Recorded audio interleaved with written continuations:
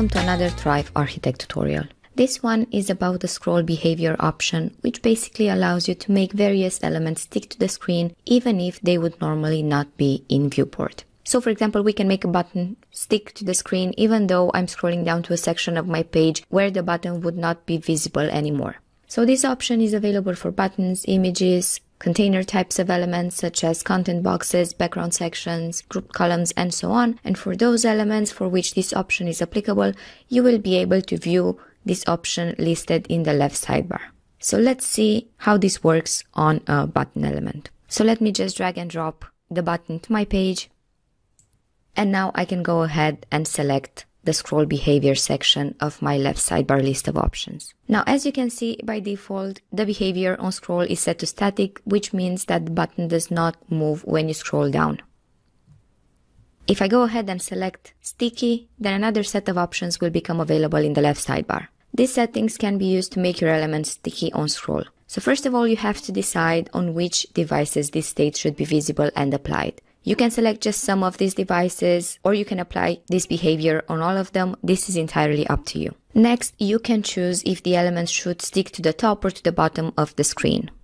Let's leave it to the top at the moment, and then decide on the distance from the top of the screen by dragging this slider from left to right.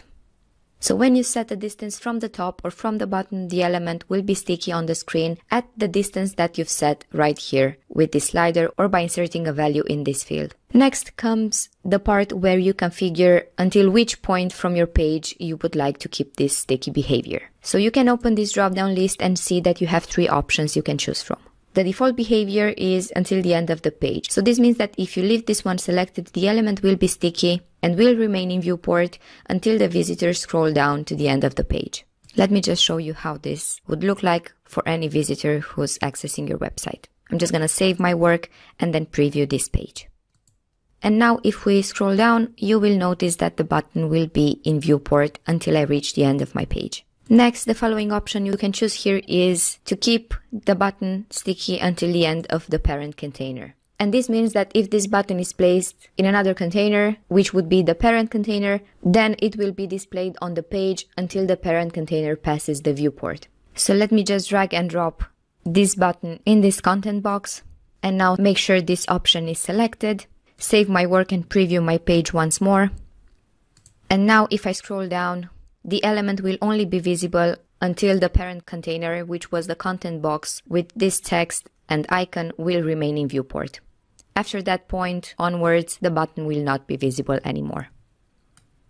And then lastly, you have the option of applying the sticky behavior until the element reaches another element from your page. Basically, what you have to do here is to define another element as the parameter for the scroll behavior of your button in this case. Now you can see that a new field has appeared here, and that is the element ID. And what this means is that here you have to fill in the ID of the element that you want to choose as your parameters. So in other words, I would like this button to stay in viewport until it reaches this icon from here. So what I need to do is to set the ID of this element from the HTML attributes section. Let's say my ID will be icon. And now I can go back to selecting the button element, the scroll behavior section, and here in the element ID, I'm just simply gonna type in icon once more, as this was the element ID that I've set for this icon. Now what should happen is that when I'm scrolling down the page, the button will be in viewport until it reaches the icon from here. This is how it looks like on the front end. So the button was only kept in viewport until it reached the same height as the element for which I set the element ID, and I've set it as my parameter. So these were the options that you can configure when applying the sticky behavior on scroll on a button element. Now let's see how to use the Parallax feature, which is the last one from this set of options. So I'm just going to select it from here. And now with this help of this option, I can add various parallax effects to different elements from my page. And if you want to find detailed information on how to use the parallax effects, please check out this separate step-by-step tutorial that I've linked here to the top right corner of this video. So let's add an effect to the button and configure it from this set of options that appears in this pop-up. So the effect that I'm going to be adding is a rotate one. I'm going to leave the rotation to the left. Let's increase the speed to 5. Here, this lets us know that by using this slider, you will set the viewport region where the parallax effect will actually take place. So the start position is the distance from the bottom of viewport, while the end position is distance from the top. I'm gonna leave the settings as they are at the moment, click on apply, and then save my work and preview it once more. So this is the behavior of the button when the rotate parallax feature is added to it. You will notice that after you add an effect to your element, it will be listed right here, and whenever you want to edit it, you can simply click on this pencil icon, which will open this pop-up once more, or you can simply remove it from this trash icon.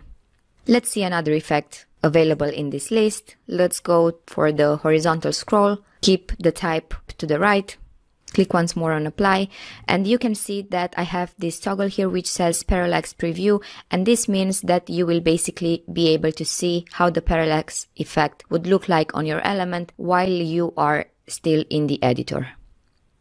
So you don't have to save and preview the page in order to view how this would look like on the front end. The last thing I would like to mention here is that if you want, you can apply multiple effects to your element. You simply have to add a new effect from here. You will notice that the one that is already selected and applied will not be available anymore, but you can choose another one from this list, configure it from the remaining options, and this way you can apply multiple parallax effects to your elements. After you finish setting up the scroll behavior option for this element, just save your work and preview it to make sure you are happy with the changes you've made so far on the element on which you've applied this behavior. Now I hope you found this video useful, and as always, make sure to check out our knowledge base for more tutorials and videos of this type.